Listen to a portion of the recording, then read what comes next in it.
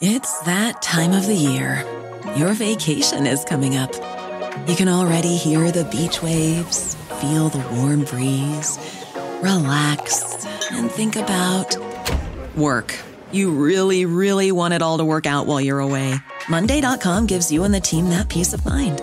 When all work is on one platform and everyone's in sync, things just flow.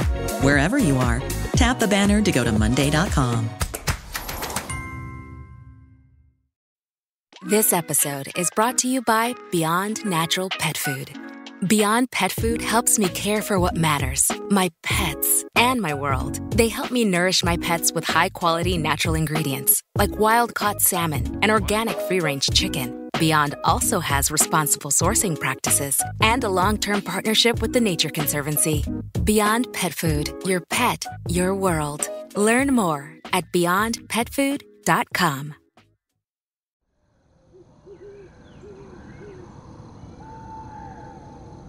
If you hear this message, please listen. There exists a dark organization who research nightmarish creatures, objects, and entities. For decades, they've been using you, the unsuspecting public, as test subjects. They are known as Redwood Bureau. My name is Agent Convoy, and I used to work for them. But now I'm on the run. I'm leaking their highly classified reports because I believe you have a right to know. When you no longer hear my broadcasts, it means they've found me.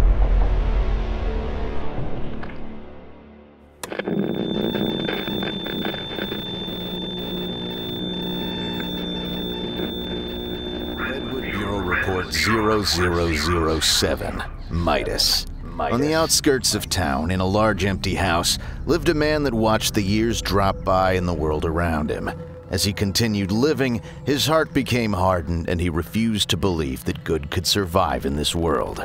Lisa Cunningham is the latest victim in a world gone bad, a world under the influence of the Bureau. Whether through science or the supernatural, the Bureau continues to keep reports of the strange goings-on in the world around us.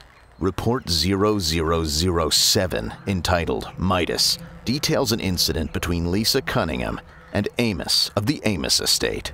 Originally filed under medical occurrences, the report has moved between various departments as the Bureau has attempted to discover what the origin of the incident was and how the events of the incident were able to take place.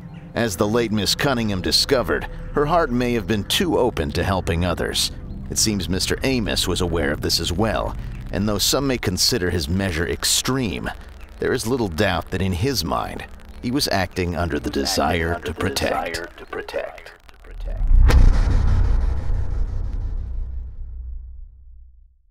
As long as love motivates every decision you make, you can't go wrong. I don't mean the romantic kind of love that leaves you constantly worrying about if you shared too much, or if you sent one too many texts over the course of the day. I'm talking about the love that humanity is supposed to have for each other. The love you might feel when you see someone suffering on the streets. The kind of love that is spread among those who don't know each other, but know we can't make it on our own. The kind of love that is stronger than oak, stronger than stone. With this love, if you let it lead your life, you can't go wrong. You shouldn't confuse that with an ability to never be hurt, however. Love is making yourself vulnerable, and that's the scariest part. If you don't know someone, how can you trust them? And if you can't trust them, how can you be vulnerable enough to let yourself try to love them? It's a struggle I face on a constant basis.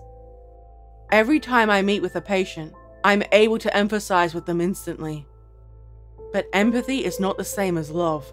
The great thing about hospice is being there for those who can't be there for themselves. But it wears on you. Facing death so often, walking people through it and navigating it for yourself. Each time you face it, a part of you hardens.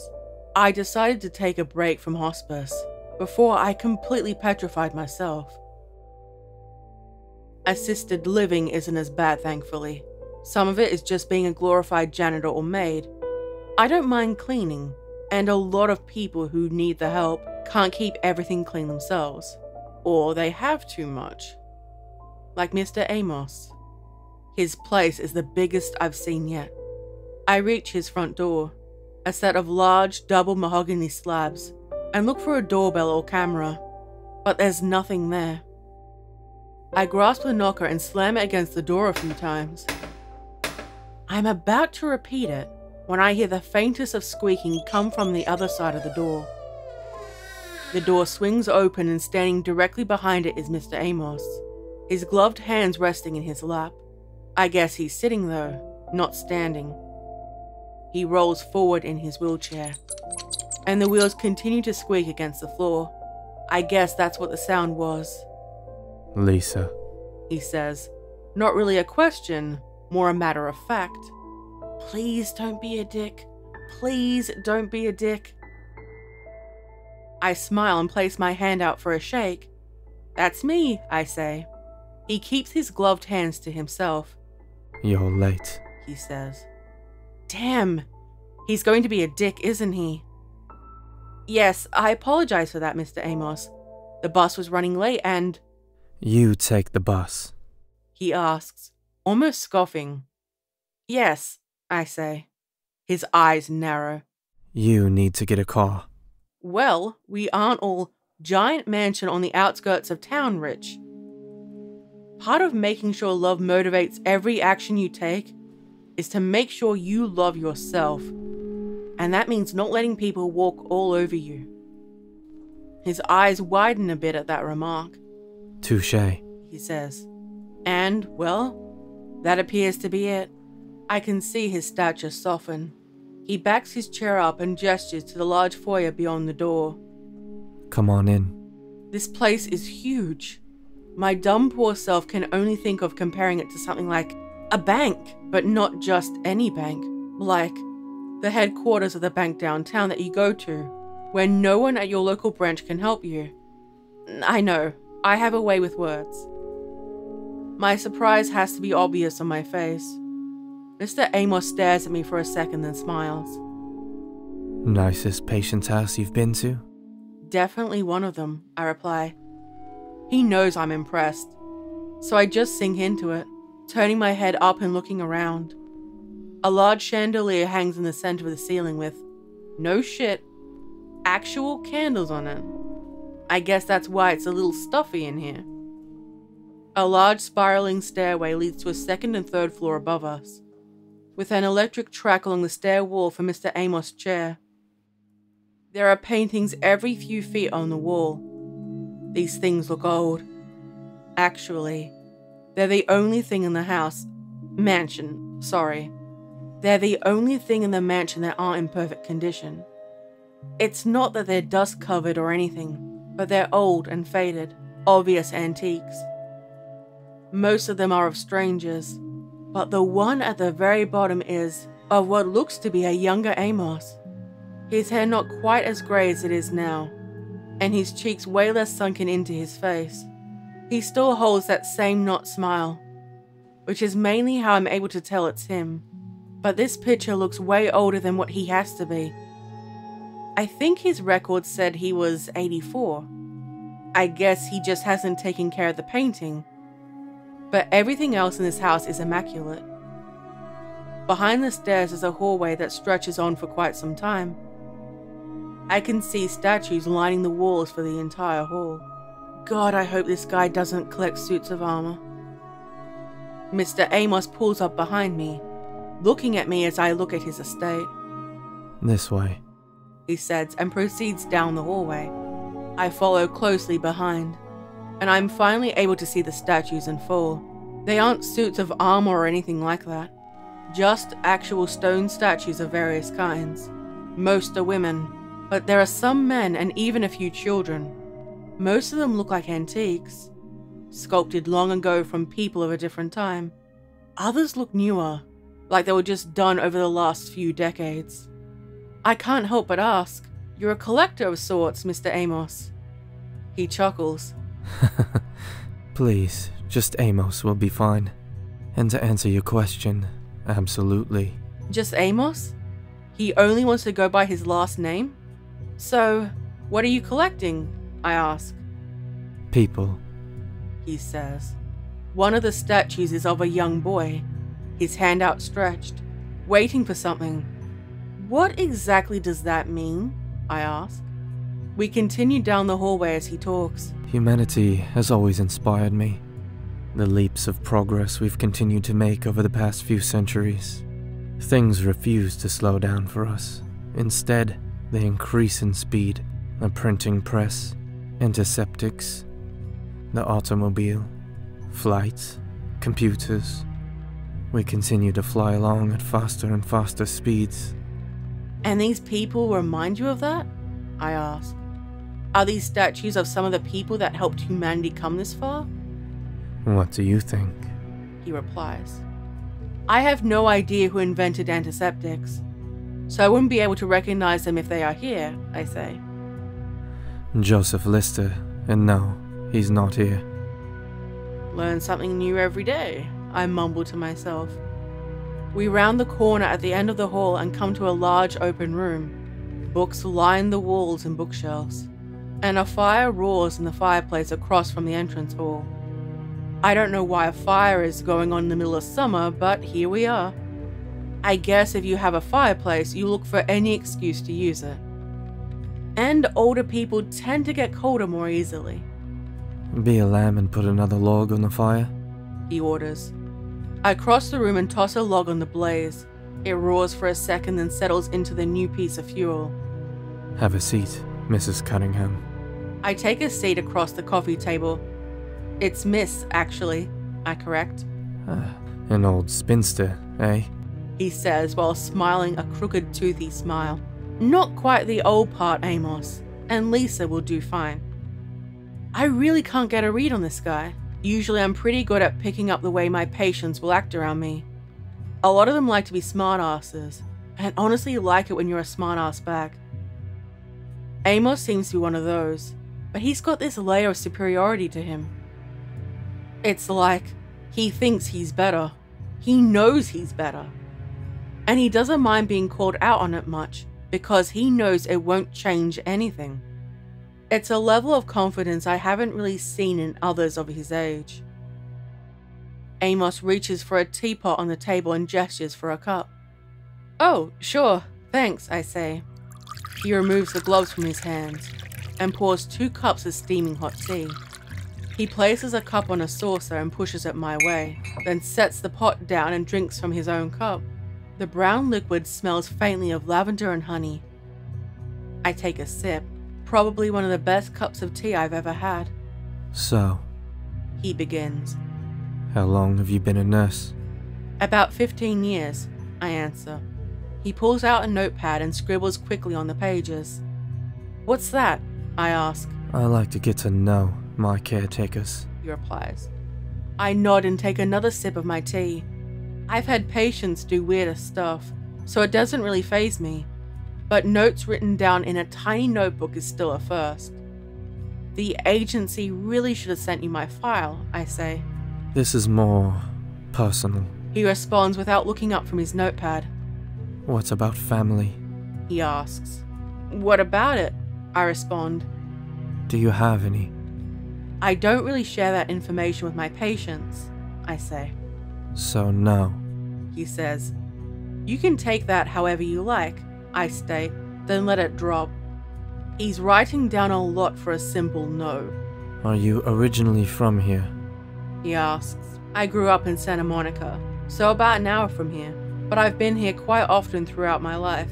Had family that stayed here. Had. Past tense. So, no longer with us? He asks. Just not here anymore, I say. He goes on for a bit, asking random questions, some too personal, and some really broad. I answer the ones I want, and he doesn't push on any of the other ones. He's finally done about an hour later, so I get to my questions. Warning, signal interruption detected. This episode is sponsored by June's Journey.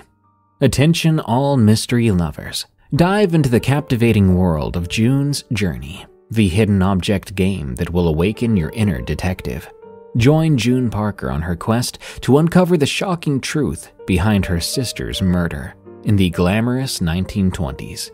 I'm a couple of chapters in, and I love unlocking new pieces to the mystery after each hidden item search. The beautifully detailed scenes, from New York's finest parlors to the charming sidewalks of Paris, make the experience truly immersive. As you progress, you'll also get to build and customize your very own island estate, complete with stunning gardens and luxurious buildings. Gather compelling evidence, decipher cleverly hidden clues, and unravel the dark secrets of the Parker family. Each twist and turn will keep you on the edge of your seat, eager to crack the case. Cooperate or compete against other players in the Detective Club, and you'll even get a chance to play in a detective league to test your skills. Are you ready to jump back in time, detectives? Download June's Journey for free today in iOS and Android. This episode is brought to you by Beyond Natural Pet Food. Beyond Pet Food helps me care for what matters, my pets and my world. They help me nourish my pets with high-quality natural ingredients, like wild-caught salmon and organic free-range chicken. Beyond also has responsible sourcing practices and a long-term partnership with the Nature Conservancy. Beyond Pet Food, your pet, your world. Learn more at beyondpetfood.com.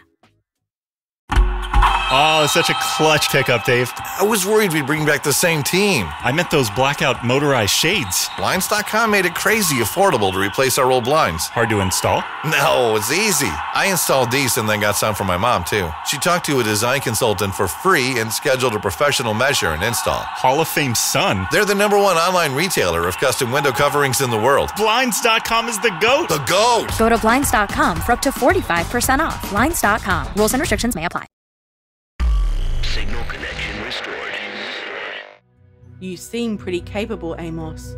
So what exactly do you need my help for? He nods along with my question.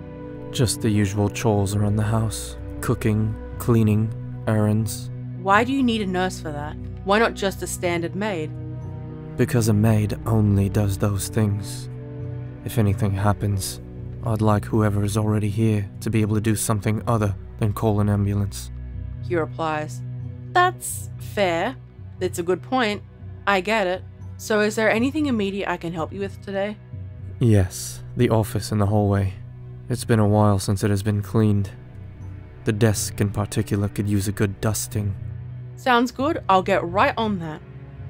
I get up from the table before realizing I have no idea where anything is. Amos can see this on my face. Everything you need will be in the closet in the kitchen, behind the glass door, there. He points behind me. I turn around and head through the door. The kitchen is, well, just as nice as everything else I've seen in the house. Fresh fruit sits on a bowl in the center island. Various bronze pots and pans hang from hooks on the ceiling. Cleaning supplies are right where he said they'd be. Inside the closet, part of me is a little offended.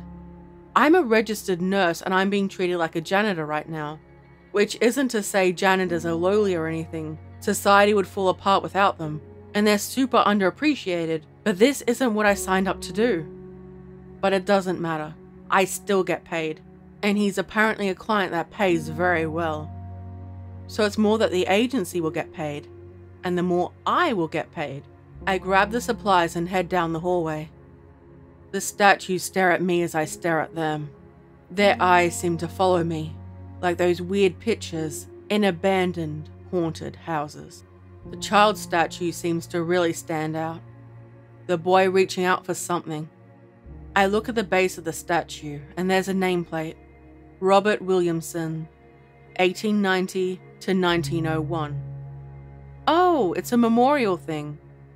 I wonder who it was then. Maybe a family member. That sucks, he only had 11 years of life. I'm even more sad now that I know this statue is based on what was once a living person. I move on before I'm able to get too sad. The next statue says, Teresa Amos, 1821 to 1846. Weird. His first name is her last name. Maybe an older family member. The woman stands with a flowing robe. A shocked look on her face. The details of her robe are exquisite. Stonework has always impressed me, but this is on another level. I remember back in college, studying art from centuries ago. There was one marble statue by Michelangelo, of Moses, I think. On the statue, Moses is sitting down with something in his lap, and his arm on top of it. He has his pinky raised a bit, and further down his arm, you can see a very small muscle standing up on the back of his forearm. Our professor informed us that this tiny muscle only stood out when the pinky was raised, meaning Michelangelo put so much detail into his sculptures that he caught one muscle that only stands out in one specific circumstance, and he got it right. All that to say, Michael doesn't have shit on whoever did this. The robe looks like it could ripple right before my eyes. The hair on her head falls in strands over her shoulder. It actually looks like a piece was broken off at one point. I guess something that has been around for that long can't stay perfect forever. I could stand in this hallway staring at these statues for hours, but I eventually find the door to the office and head in. Once again, immaculate is a word I could use to describe this whole place.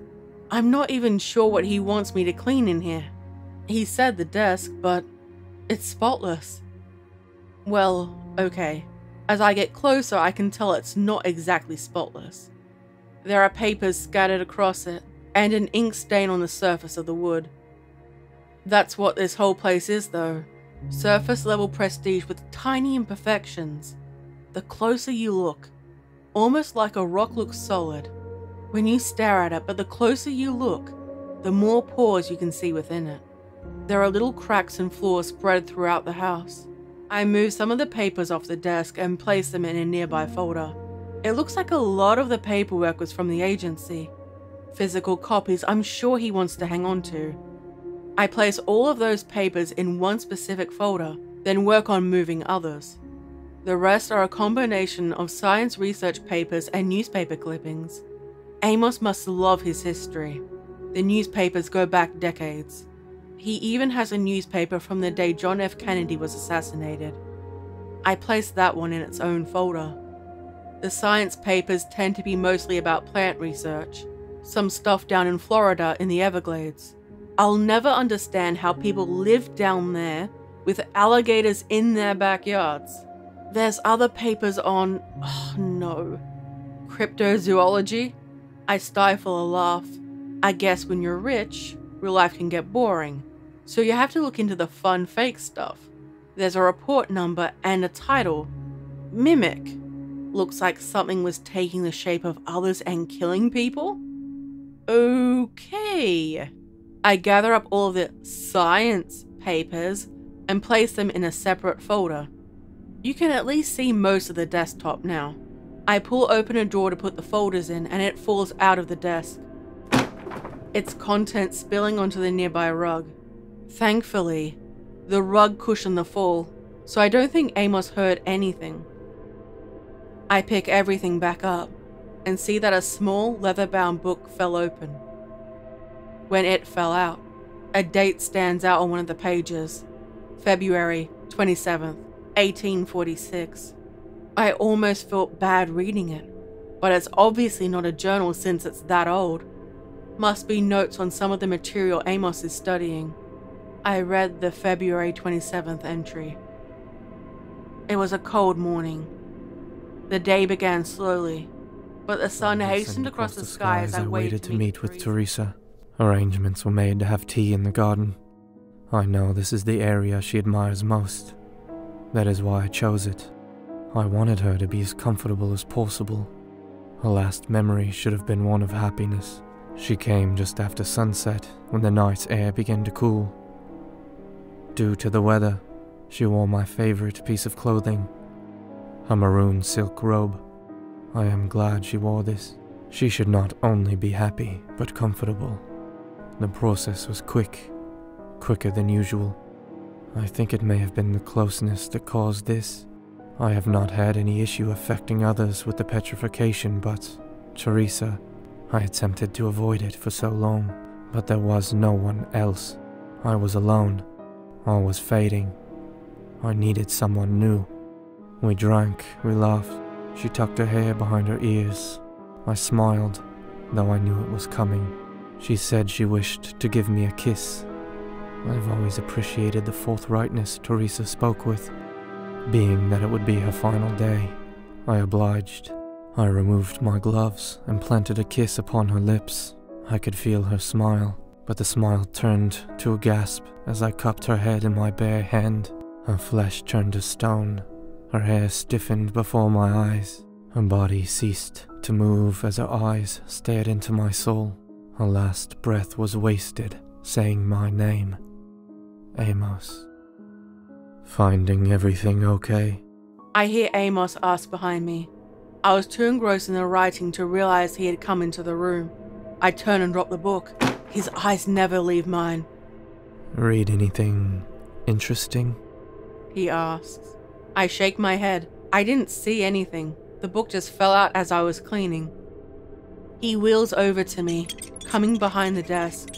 It's not the first time that blasted thing has wormed its way into someone's hands. Amos reaches out for the book.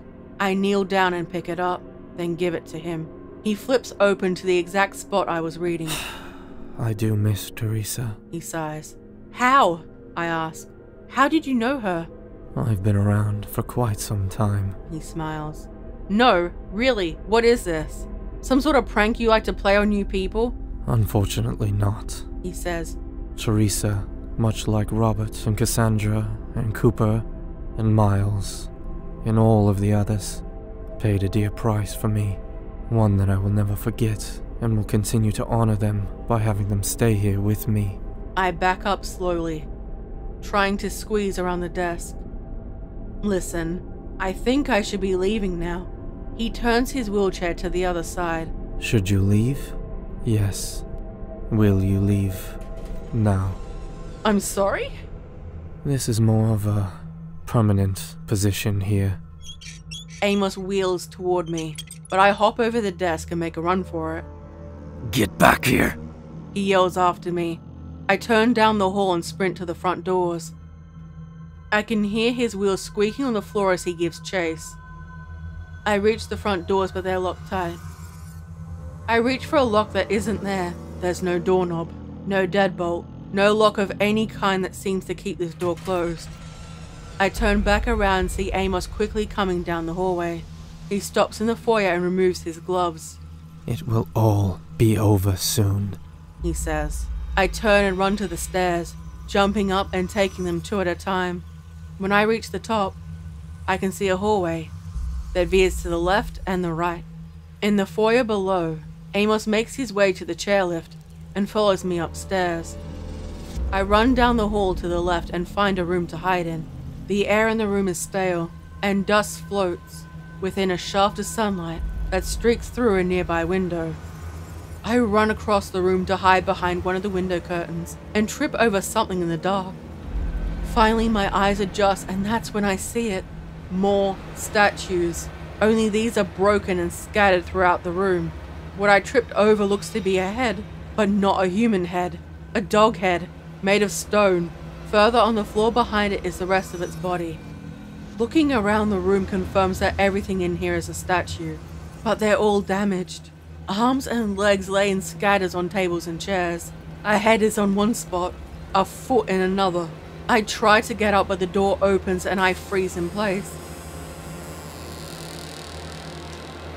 Amos wheels in, staring right at me. I'm very sorry you had to be the victim here, Lisa. I scamper back a few feet. What do you want? Please just tell me and I'm sure I can get it. It's not what I want, my darling. It is what I need. You happen to be in the wrong place at the wrong time. You're a caring individual. I can see it. Just like her, Teresa. I can feel myself begin to cry, but not because I'm scared or sad. I'm angry. Who do you think you are? You don't know me. I do not, but I know you're kind, the thoughtful type, the caretakers, the ones who love through action. You are a rare breed and deserve to be treasured and preserved. That is something I can offer. I don't want any bullshit you can offer. I want to leave. I stand up and attempt to make my way by him, but he grabs my arm An ice-cold feeling shoots through my veins. His hand feels like a cold steel tool wrapping around my skin. The cold spreads throughout my body. I can feel it working its way into my chest, my limbs, behind my eyes. I look down and see my body turning to stone. Marble spreads over my skin, making it that much whiter than it already was. My clothes freeze midair. The breath out of my mouth turns to mist. My legs won't move. I go to scream, and the sound of rocks sliding against each other erupts from my mouth. I can't move, can't speak, can't breathe. I can only see and hear. I'm sorry, sweetheart, Amos says softly. but you are in good hands. Trust me. We'll have you join the others shortly.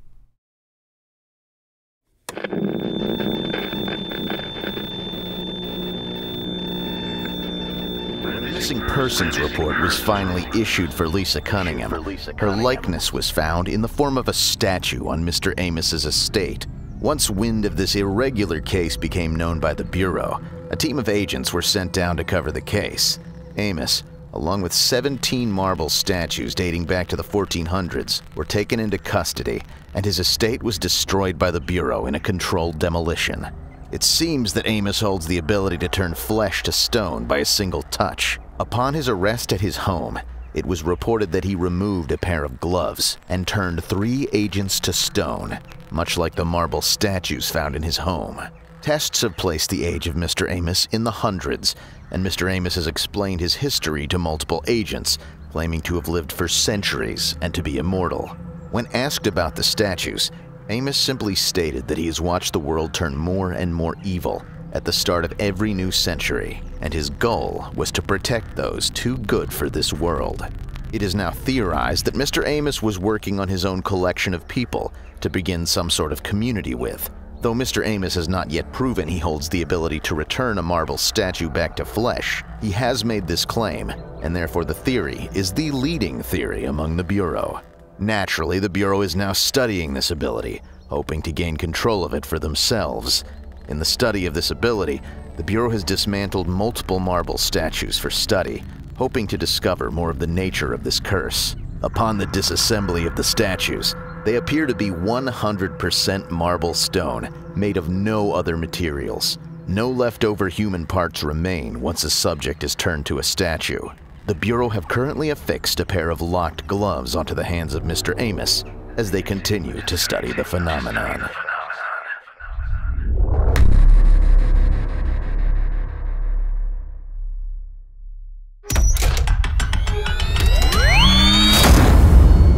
I'm Josh Tomar, host of Redwood Bureau. Thank you for listening. Redwood Bureau is a horror fiction podcast and part of the EerieCast podcast network. For more dreadful terrors, follow Redwood Bureau on Spotify and iTunes, and check out our other podcasts like Unexplained Encounters and Freaky Folklore on your favorite podcast platform. You can find me on Twitter and Twitch under username Tomamoto, Tomamoto, and my voiceover is featured in a wide variety of your favorite video games, anime, and other animated shows.